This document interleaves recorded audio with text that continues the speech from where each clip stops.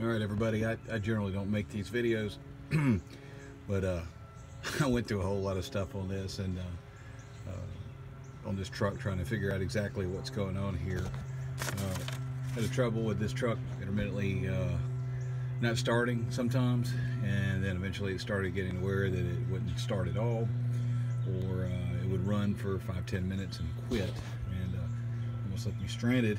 And I wound up replacing this if I can get it in here, geez, this little guy right here, which is the ignition module. And truck ran fine for about 2 weeks and started doing the same thing, and about 3 starts later, then it just wouldn't crank anymore. Just turn over and it won't start. So went out and I got a handy dandy wiring diagram to try to figure out what in the heck's going on, and did a whole lot of research and a lot of stuff that came from here. And what I found out was is on these distributor coils here. I really didn't think it was this. I was thinking it was maybe this is the ECM, because you have this this is the part that I couldn't find any information on this harness, which connects to your module. Your top wire there is what they call the PIP wire, and that's what pulses the ignition system.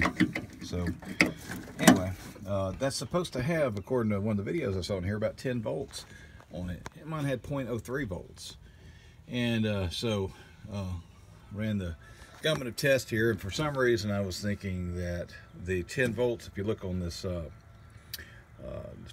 this schematic here, it does show, this is the part that I missed. I was wondering where the 10 volts came from. That was the static. So this thing connects to the ECM, it goes to the ignition module, and it goes to the distributor, as you can see here.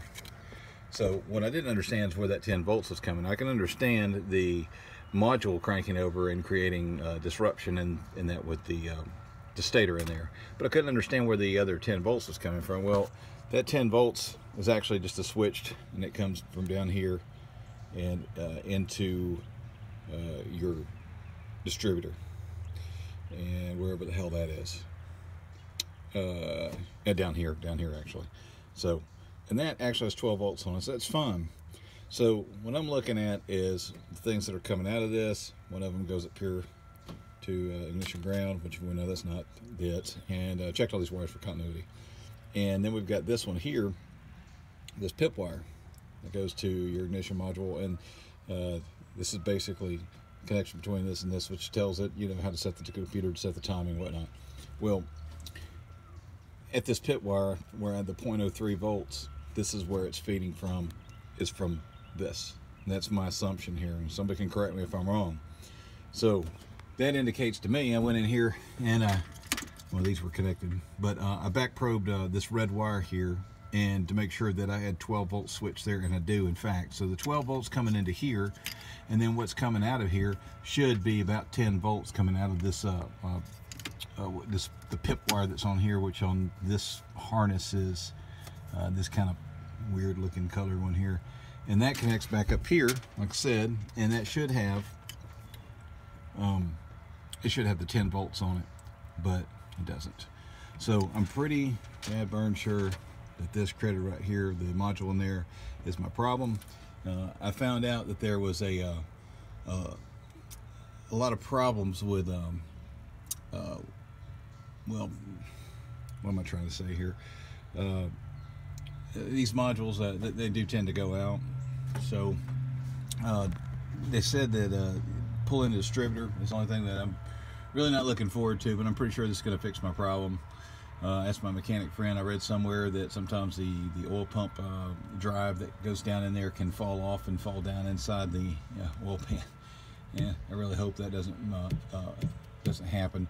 Anyway, there's a how-to video on here about how you can take this thing apart and how you can rebuild it, and it's a major pain in the ass, and it's not something that I think is worth doing, especially because if you look on Rock Auto's page, you can buy a complete distributor with a module and everything already put together for about 55 bucks, probably on your door for $60.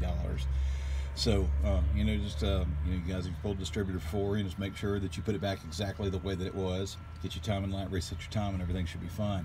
So I'm going to follow this up with information to let you guys know that this did or this did not work. But the main purpose of this is if you do not have 10 volts on this wire. If you look at the Eric the Car Guy Scanner Danner video, he said there should be 10 volts on that wire. If you don't, you could pretty much think that guy's the culprit, because that's where that 10 volts source is from. So it makes it into the distributor and never back out the PIP wire to complete the circuit. I hope that helps somebody.